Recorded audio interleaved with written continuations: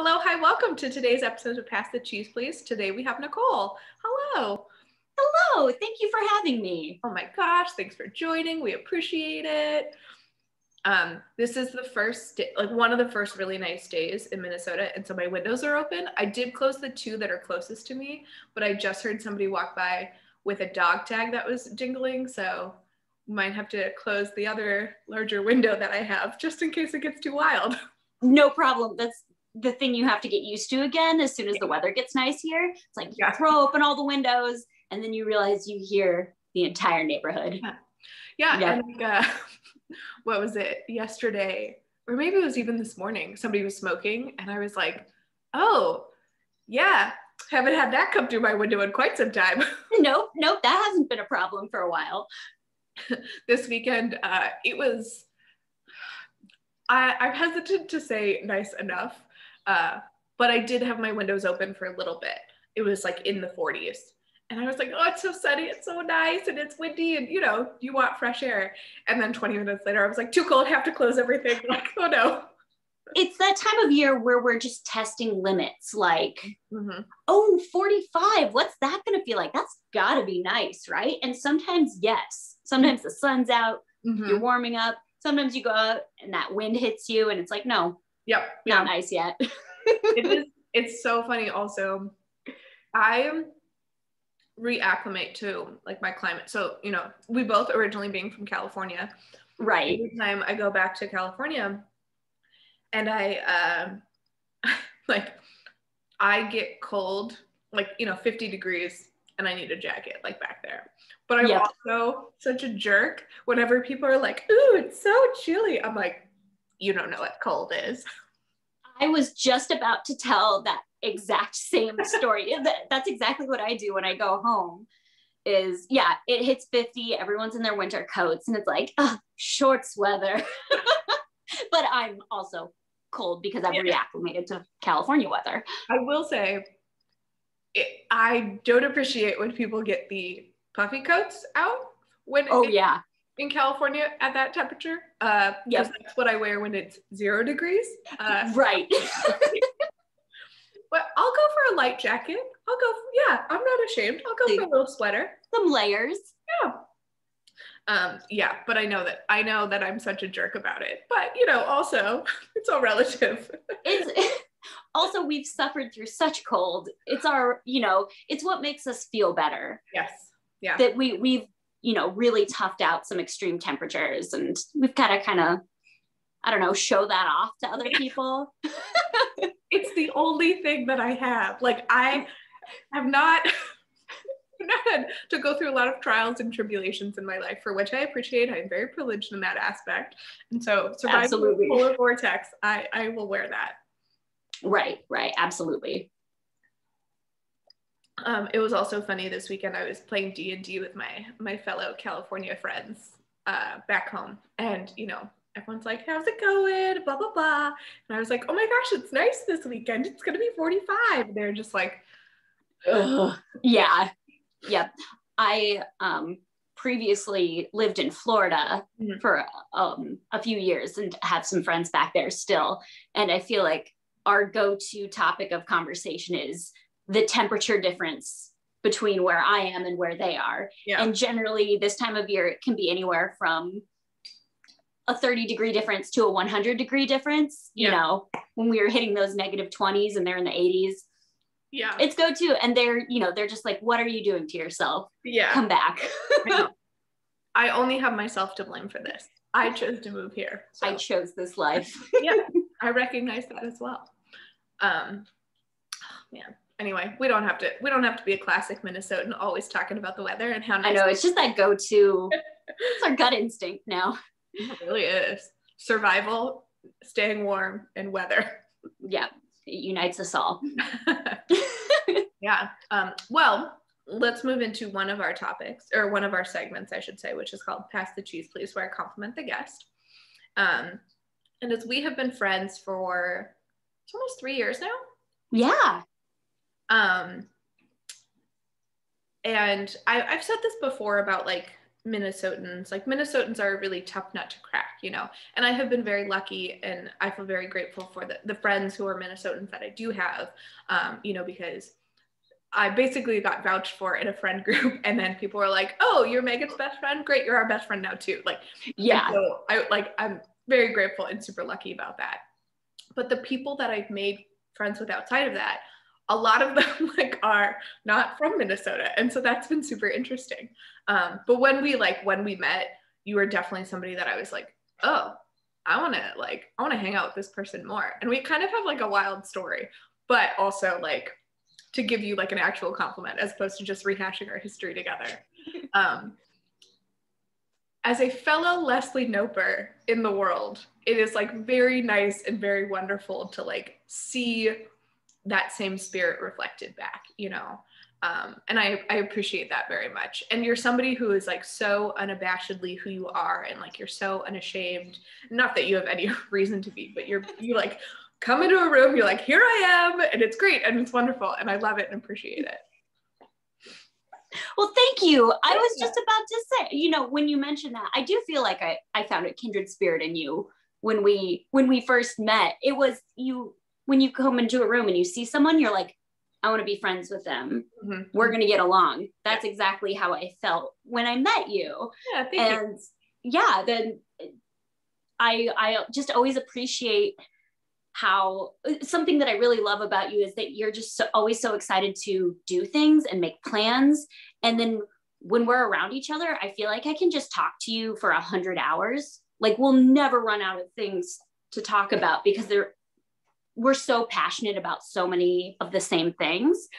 And you just always brighten my day. Whenever I see Jackie, I'm like, oh, I'm in such a better mood. I'm just so happy that I met you and I have you as a friend here, because making friends post-college can be pretty hit or miss. And I just feel so lucky that we came into each other's lives. Yeah, thank you. Oh, that's that's very nice to hear. I appreciate that. We are fellow Leslie Nopes, as you said. So I think also like just kind of like you saying that just kind of made me think of, I think as we get older and we kind of figure out what we need and what we want in our relationships, you know, and we all kind of mature a little bit more as people, because, you know, sometimes like when we were growing up, the friends that we had just might have been because you saw this person and you sat next to them every single day, you know,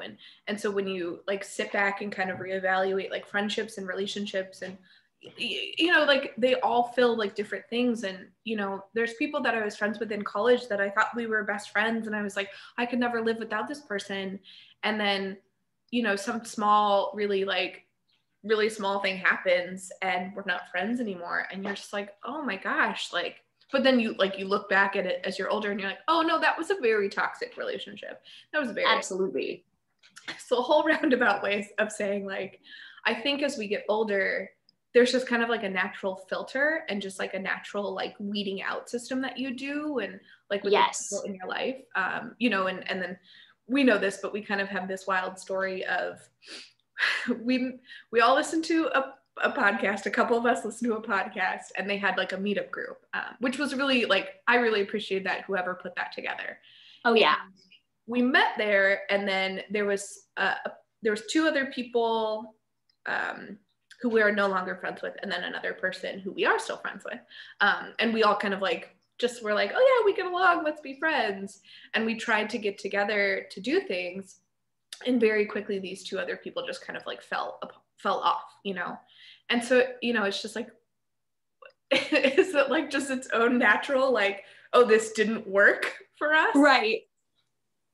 Yeah. And it's just finding the people who have a sense of follow through that are like, yes, I want a friendship. I'm working for this friendship. Yeah. Yeah. I've been really like, I've had to reevaluate a lot of things during this pandemic for myself and my expectations for things. And oh, of course. Yeah. It, you know, like just like somebody who's okay with not texting me, like, I just can't have you in my life. Like just no communication, like, you know, and like, I get like, if you need a couple days to respond, that's fine. Right. But if you're just like gonna just expect me to do all the work, like I can't do that anymore, you know? Absolutely. And it is the form of communication with the least amount of effort. Though I do understand the days where you get texts, because I have these, I'm sure everyone does, where you get a text message from someone you love deeply, and you're like, I don't have the emotional capacity to text this person back for whatever reason. Like, even if it's just a simple response, there's some days where you're like, I have nothing to say, or I can't muster up a way to say it. But then, you know, it's that eventual follow through that matters. Right. Yeah. You know, and I think one beneficial thing that has happened in this pandemic is like we are all taking a lot more stock in what we need as, you know, as an individual. Yes, absolutely. What's important to us.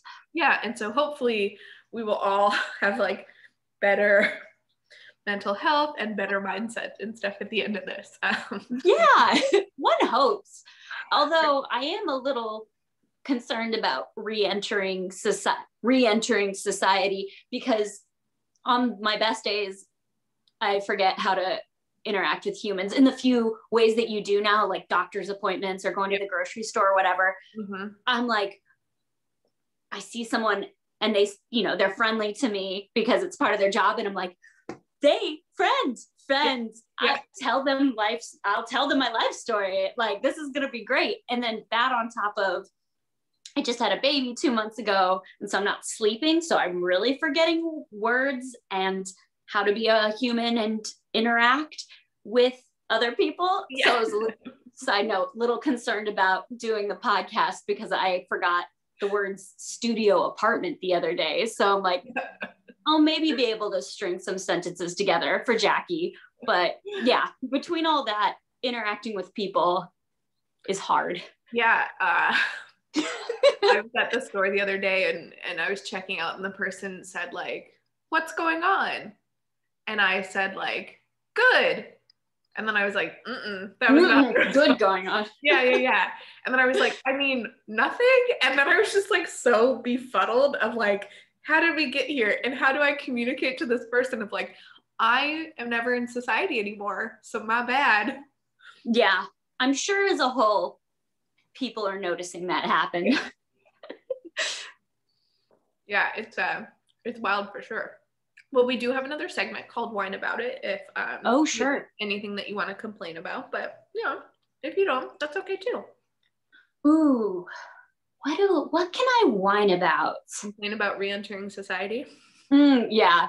Oh, I could whine about I don't know if whining about it's the right well, yeah, I'll whine about it. I am not sleeping enough these days. And again, it's because of the baby. And so it's to be expected. But I think the thing specifically I'm going to whine about is insomnia, because I'm so tired and I wake up to feed the baby a few times a night. And one would think that I'm so exhausted, I'd fall right back to sleep. But nope, I sit there and I lay down and I just think about all the things that have happened that day. Wow. For some reason, rehashing all of the conversations I've had, all the text messages I've sent, planning my next day. I really envy the people who can fall asleep like that. Yeah. Like, I would love for that to be me. If I could change one thing about myself, it would be that. Yeah. I've struggled with sleep for, since I was a teenager, and I'm not going to say that I have the similar situation as you do, because I do not have a newborn, just a cat. But I just now have this whole routine of like, okay, like, and I have started taking like melatonin or like kind of like sleep aids, which like sometimes they're successful and sometimes they aren't, Right. But yeah, I'm just like, all right, I have to just turn on a cartoon because I need something that's not gonna like get me emotionally charged in any way. Yeah. Well, that's so I have to do something while I'm feeding the baby to keep myself awake for that time. So I'm either reading an ebook or or watching something. And I feel like I've had to strike the balance between keeping myself awake and overstimulating myself. And that's a really hard line to walk. It is. I would say for a while I was trying the Great British Bake Off, mm-hmm. and that might be too calming. I was really struggling to stay awake during that. So I don't know if sound off in the comments if you know of something that would keep me awake but not overstimulate me for nighttime feedings. Yeah, in my experience, it's cartoons or shows that I have watched 1,000 times. But even then, like, because I'm such an emotional person, like watching The Office, Jim and Pam's engagement always makes me cry. Their wedding always makes, like, any wedding, anything related to wedding, I will always cry. And I'm like, you have seen this 14 times. What, like, why does this still, like, yeah, and like there are still things that still make me emotional. I'm there with you. The Parks and Rec does that for me. That's another one. I can't watch it because I'm just gonna laugh the whole time. You're right. They're funny. Yeah, it's but yeah, cartoons that's what I found to be, because it also, like, it kind of puts me into being like, oh, this isn't a real show. Like, you know, and that sounds like I'm diminishing cartoons and their what they've given to the world, but yeah, like it's just like silly cartoons, not like She-Ra that has like is actually contributing a lot of like positive things, and like Avatar that, you know, focuses on things. But anyway, absolutely, small little soapbox to stand on. Yeah, absolutely.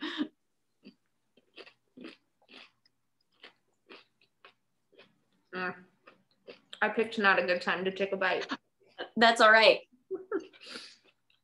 But I wanted to say about Great British Bake Off. Oh man. So I got super into, well, I mean, like we all did, got super into it. And then I wanted to watch, because on a certain streaming platform, they only have a certain amount, or they only have certain seasons or whatever. Right. Series, I think they call it. I just think I thought of something that I want to whine about. So they only have a certain ones, and I was like, I kind of want to see the beginning and like the first ones of this. And so I was able to like access I found a way to watch the first season, and I fell asleep within the first 10 minutes trying to watch the show. Like, just yeah. And that hasn't happened for like the newer seasons. Right. But, yeah. That first, and I've tried a couple times to watch the first season and like get through, and I just like immediately fall asleep. Interesting. I wonder, so maybe you should not watch that when you're doing baby stuff, because you'll immediately fall asleep. Absolutely. Maybe that would be the right thing to watch after, though. When I'm back in bed trying to fall asleep, just lull me. Yeah. But the one thing that I did want to whine about on the famous streaming platform, Schmecks, they are now doing. It took me a second. Yeah, there we go. I'll try and like switch letters, like Bach Hotel, you know, but unfortunately it's just a one word one. But they will, how is the best way to describe this? They don't have the seasons or the series in like 1, 2, 3 order. They start with the most recent one, and then they're okay, yeah, season 7, and then they're like season 6, and you're like, no, like this doesn't make any sense. That really confused me the other day, because I finished whichever series of the Great British Bake Off I was on, and then it went backwards in time, because I had just watched the first series with the new hosts and the new judge, and then all of a sudden the old hosts were back. I was certain that I remembered the intro. It took me a moment, because in my sleep deprived state, I was certain I was just confusing something. No, Netflix, why are you working backwards? Yeah. Sorry, schmick. Yeah. Schmesh. Like, yeah, schmesh. Yeah, like, what the fuck? Like, I don't appreciate this. I'm just trying I'm trying to make it through the day. Like, why would you make this so much harder for me? Right. Who's watching it like this? Yeah. But also first world problems, you know. That's truly. But speaking of baking, I know that's something that you and I have in common, is that we've both been really into baking this pandemic. I always enjoy getting to try the little treats that you're working on, all the little chocolates and cookies and brownies and whatnot. So thanks. Yeah. That's what's fun. Are you working on anything lately? Any new projects? No. So, I mean, I guess this is a good time to plug social medias in a couple different ways. If you want to follow like what this project is, you can follow it at pass_the_cheese on social media. And then my personal one is Jaxelex. And so I have been doing this like hot mess kitchen, which I would love to have a bakery called Hot Mess Kitchen, so nobody steal this, because I'm totally like, I'm a casual baker. I'm really confident in like a lot of my baking, and so much to the point that I'm like, I know what like a tablespoon of vanilla looks like. And if it's like a little bit less or a little bit more, that's fine. But like my stuff always tastes great, but it just kind of maybe doesn't look the perfect, you know? And like, I will even do things the way that you're supposed to, the right way. And it still doesn't work out. Like a couple weeks ago, I made a chocolate cake, and I wanted to put chocolate chips in it. And I know through Great British Bake Off, if you don't want your fillings to sink to the bottom, you coat them in flour. And so I don't know if you're supposed to like pour the batter in and then put the mix-ins in, because that seems to me it would just be on the top. And so do you mix it in and then, I don't know. I tried this chocolate cake 2 weeks in a row, both different ways. Both didn't totally work out. So I have no idea. It's a mystery. Yeah. So just like things don't totally work the way that they should for me. But to answer your question, we also, another little peek inside our friendship, there's a couple friends of us, we've started doing like debates of things, of what is the best, we did one, what is the best breakfast food. And so we talked about bagels. I think that was our winner. It was big. Bagels, yeah, they won. Yeah. Nick was shocked. Yeah. My husband, Nick, he is a big breakfast burrito fan. So. Look, a lot of arguments were made for breakfast burritos. I mean, it really kind of broke my heart that it came down to bagels. Breakfast burritos, because I love them both dearly. But I mean, I think the arguments for bagels just went out, more versatile. And so since then, I've been wanting to make bagels since then. I just haven't like put the like, that's kind of a lot of effort that I'm just like, you know, don't always have the motivation to do. Been there. But I also, I've been interested, and I've tried it once, in making my own oat milk, because I'm trying to, you know, decrease my footprint, you know, in the world, and, you know, like, trying to do things of like eating less meat and composting, and, you know, like oat milk is the most environmentally friendly and also like the best practice. Like almond milk, they wake up bees a month early out of their hibernation, so that's really harmful to bees for it to do almond milk. Oh wow. Coconut milk, like they do not pay farmers very well, and it's a very like hazardous job. So if you want to get bummed out, read all about that kind of stuff. Sure.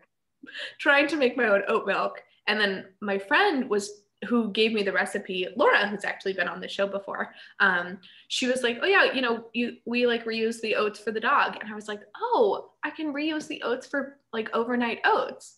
But I also do like a baked oatmeal thing. And then there's like this banana oats muffin recipe that I have that you have to grind the oats. And so if the oats are already ground for the oat milk, like, so there's a couple things revolving around oat milk that I want to try. Those sort of zero waste projects are really exciting, because I don't know if I've mentioned it. My dad brews beer as his hobby. And something that my mom really likes to do is to use the spent grain from the brewing process to make bread, or you can make pizza dough. I think there's some sort of sweet treats that you can incorporate it into, but I love it when you can find another use for the things that would otherwise be waste. Yeah, I've been noticing also, like, just how many bananas I go through. Because I have like a plastic tub that has, I take all the stickers off vegetables and fruits and stuff because they are not compostable. So I put them on this like plastic thing. This is just like my lazy way. Instead of walking 2 feet to the garbage can, I just put it on this plastic thing. But I was looking at it the other day, I'm like, oh man, I have so many banana stickers. And another fun fact, if you, obviously you can use banana peels to like put into your plants and for compost and stuff, but you know, that's not always capable sometimes. If you put banana peels in like a, you know, a thing of water and then cover it with water, let it sit for 24 hours, then you can use the water and it's like compost water. Oh, to water your plants? Yeah. Oh, that's a great idea. Yeah. So I currently have a really gross cup of banana water sitting on my banana water, delicious. Yeah. I did eggshell water a couple weeks ago, and I totally like, this has happened a couple times where you like put something not safely and you like realize you're like, oh my God, it's gonna fall. And so you completely like overcommit and overreact and like knock, and you're like, ah. So I had to clean up eggshell water. Yeah. Delicious. Well, it's our own fault. Yeah. That's smart.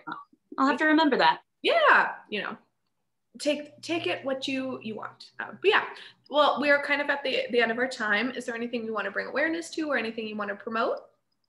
Yes. Public libraries. Yay! Use your public library. Go sign up for a card or do it online. Do it safely, whatever way you can. Use your public library. I bet they have resources you're not even aware about, or you could be very aware of it. I just find there's so much that the public libraries do that people aren't even aware of. Yeah. Especially now, I found so many branches are doing amazing things with digital resources. Okay. So a lot of them are making, you know, ancestry.com available. Oh. There's different sorts of databases and streaming services that libraries are offering now, ebooks, audiobooks. You know, if you can't go and get a physical book safely, check out your public library. They're near and dear to my heart. And if you ever get a chance, go talk to a librarian, call them, you know, if you can see them safely, they're, you know, they've got all the answers, or they can find you all the answers. So that's what I'm going to plug is libraries. Awesome. We love that. Funnily enough, we talked about that on Laura's episode as well. That's awesome. We were talking about a couple things that you can get at libraries that you might not know about. And she mentioned like seeds. You could get like packets, and I had no idea about that. But something I thought about later that I kind of kicked myself for not bringing up, but ties into baking. You can, like, some places they have baking tins and baking pans that you can borrow, which would have known. It's great. I feel like a lot of libraries are expanding special collections like that. I've heard of some libraries, I don't know if any near us are doing this, but some libraries will have clothes that you can check out for interviews. Like if you don't have a suit jacket or tie or whatever, you can check those out. A lot of children's libraries have STEM kits that you can check out and take home, like different science kits and whatnot, and bring them back. American Girl dolls that you can check out, bring back. It's the greatest. They're just getting more and more innovative. Who wouldn't want to fund public libraries? That's amazing. I know. They're a miracle, honestly. Public libraries are great. We could talk about this all day. Forever. Well, thank you for joining us. We really appreciate your time. We really appreciate everything you shared with us today. Yeah, thank you for having me, Jackie. This was great. Yeah. Yeah. Okay, bye.